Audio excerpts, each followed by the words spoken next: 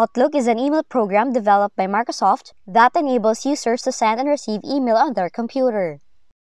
And in this application, you can even send out an email to allow the recipients to cast a vote from the message.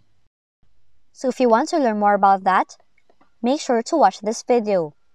So to start, launch your Microsoft Outlook on your device, create a new message, and then select Options.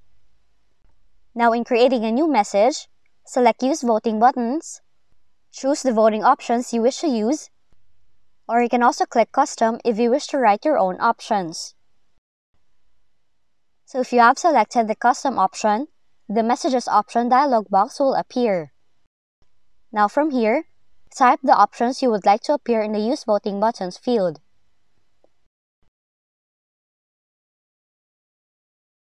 Then, separate the options using a semicolon, and then select Close once you're done. After doing that, you're now ready to type and send the email to your recipients.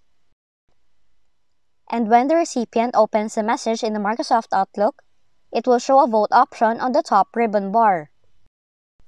Now that's how you can send an email with the recipient's voting options.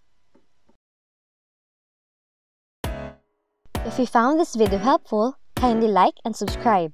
You may also click and turn on the notification bell so you can be notified from whenever we release new videos.